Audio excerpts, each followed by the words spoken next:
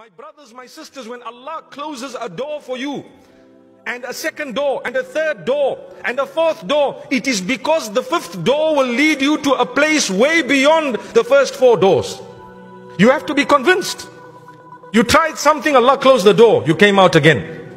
You tried something, Allah closed the second door and the third. Whether it was a marriage and you ended up divorced once, twice, thrice. Some of the brothers and sisters, especially the sisters who've been divorced more than twice, they will tell you, I've given up. Now I'm not going to marry. Why? Perhaps the next man or the one after the next man will be such a lovely person that you'll forget about the other 5 characters that you were married to. Yes.